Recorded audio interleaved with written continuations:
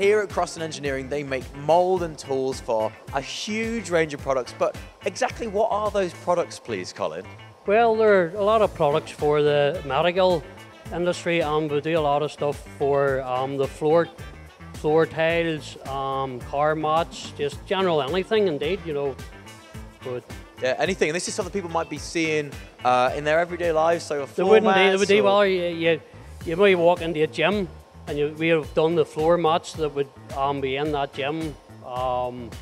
Even medical stuff, you'd see even programs on TV, and the medical stuff we make would maybe feature on it. I love it. So you might be watching Casualty and you'll see something that's made here at Crossen Engineering in Belfast. And that's what I love about Ireland and the West Coast, especially the North Coast. You guys export all around the world. This small island in the west of Europe. It's brilliant.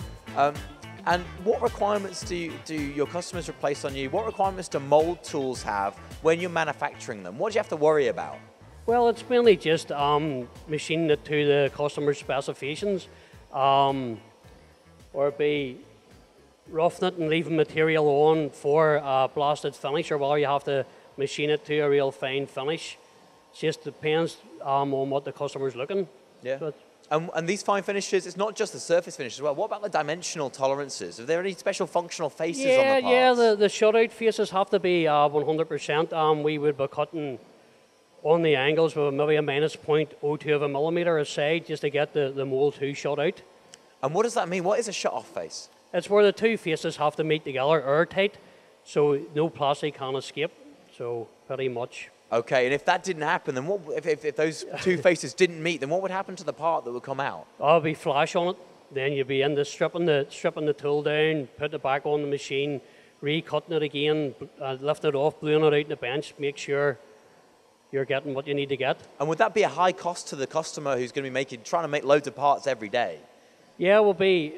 The rework would be a cost to ourselves, so it would, you know, until we get the tool right, and the customer gets a part that they're satisfied with. Absolutely. So you want to make sure that these parts go out correctly, and those shot faces especially, as well as the component cavity itself, need to be absolutely correct. 100%, yep. Could you talk me through a process of how you make one of these molds, especially this is kind of the functional part we got in front of us here. What's the process through the shop floor to produce one of something like this? Well, the material would come in, and we would, depending on the material removal, how much, whether we would put it into one of our VMXs and rough it down, semi-finish, and then we would get into the BX for its fast feeds and speeds for finishing it off. Or if it's a smaller mold, like it's on the machine the minute there, it would have been Vortex machined in this machine and then semi-finished and finished.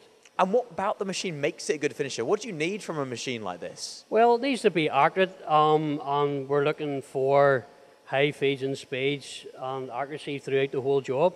So we've found with it being a double column bridge style machine, it is very rigid, and it gives us what we're looking for.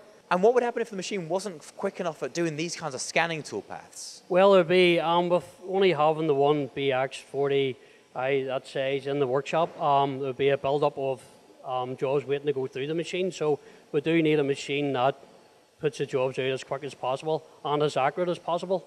Absolutely, and if we look at the machine now, it's got this kind of interesting corner-style door system, meaning you can get the parts in. But it's actually, the part right now it's a big part, but it's not the biggest part you can get on this machine, is it? No, we do cut aluminium car mat molds in the machine, which would be 900mm on the X and 600mm on the Y.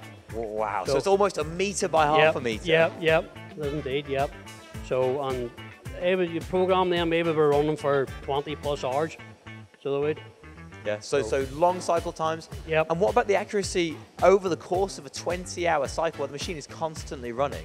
Yep, I'd be accurate, very accurate, would maintain that there. And then, cutting the car mat mold, you end up using 6 or 7, maybe 8 different tools, ranging from 16mm rubber aluminium cutters down to a 2mm or 1mm ball nose cutter. Yeah. So you're using a wide range of processes as well. Yep. When you're doing those different processes, you're using loads of different tools. How do you make sure those tools are set absolutely bang on? Well, we have got the Renshaw probing system on the machine, so it is very, very accurate, and you can rely on it setting another tool up will be identical to the previous tool. So brilliant. A good rougher, a good finisher, a machine you can rely on. It's the BX40 from HURCO.